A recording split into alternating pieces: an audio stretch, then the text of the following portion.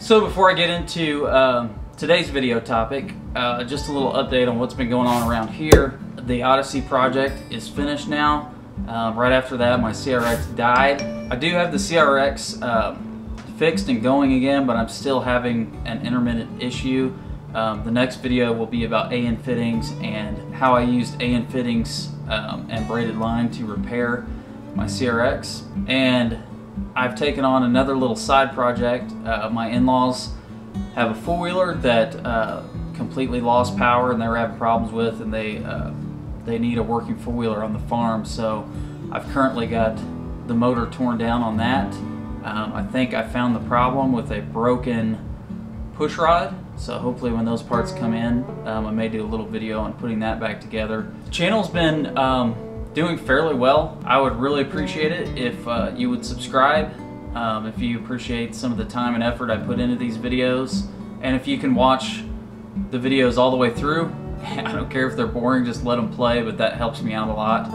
And send some other people over if you think they'd enjoy a channel like mine. Sometimes I don't feel like I fit in with the car community, especially on the import side of things. I'm kind of old school. I think if you're going to build something, tear it all the way down and rebuild it the right way from the ground up.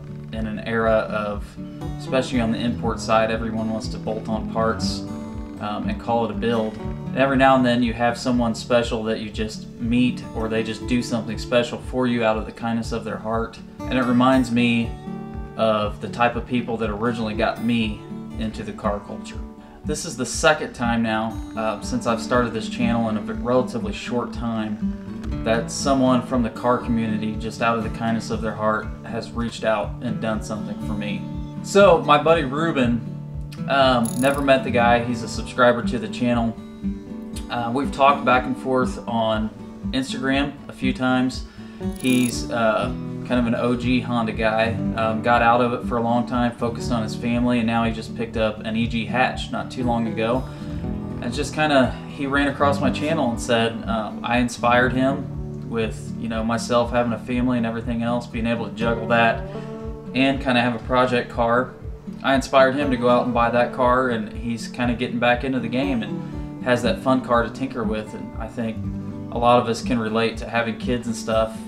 That kind of stuff goes to the back burner, and when we're so passionate about that, it kind of, a piece of us kind of dies with that. So I'm sure these days he doesn't have the money and the time to dedicate to it, but he said it's just a special thing just to have that fun car and kind of tinker with and get back into the sport.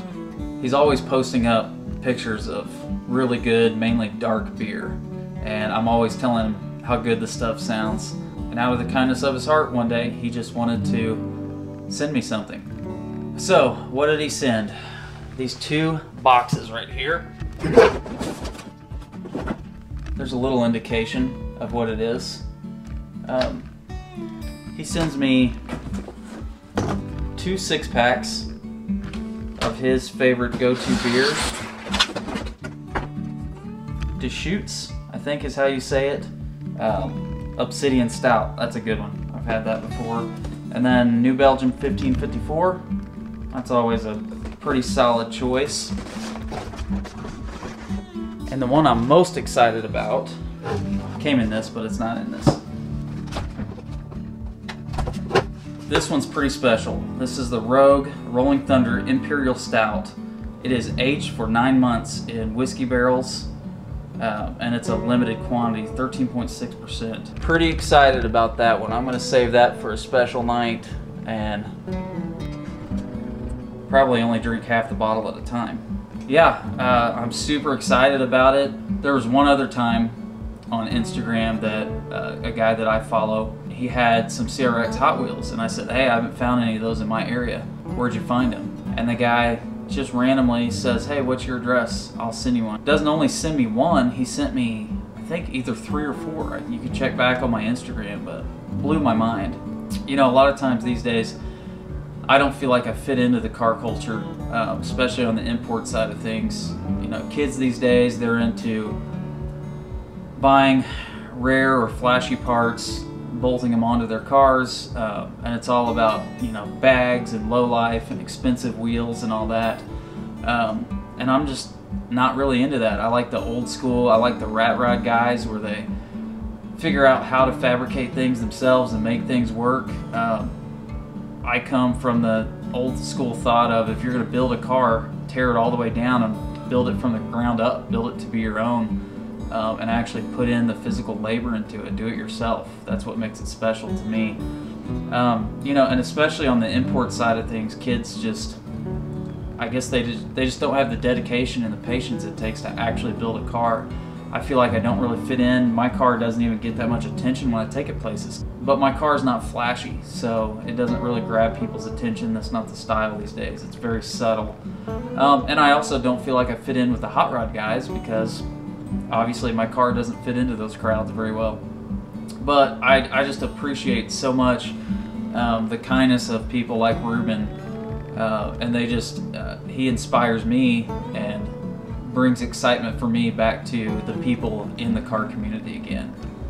Ruben, thank you so much. Can't thank you enough. I owe you big time. If anyone has any suggestions on what I should do for Ruben to pay him back for this, I'd love to hear some suggestions. Post them down in the comments section.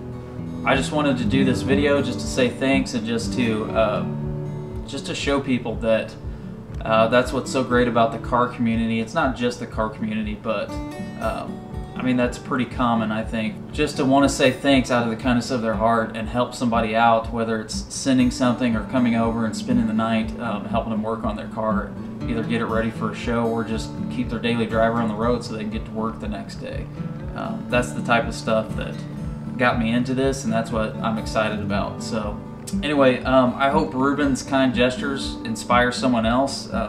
He's definitely inspired me to go out of my way to help other people out a little more. He's also inspired me to work harder on this channel. I'm not a big channel.